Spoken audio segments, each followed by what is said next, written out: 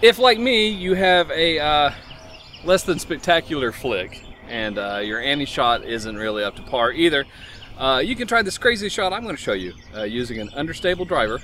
It's essentially a thumber shot with a bit of a wrist flick. You get a scoop into it, it goes out and then hangs a hard right. Let's show you the shot. This is hole 18 at the Sinks in Chattanooga.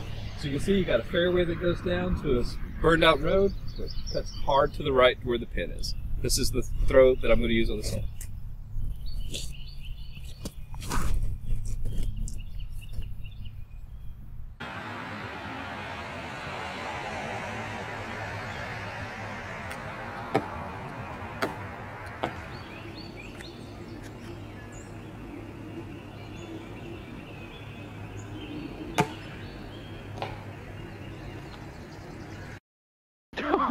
Oh, the camera was rolling!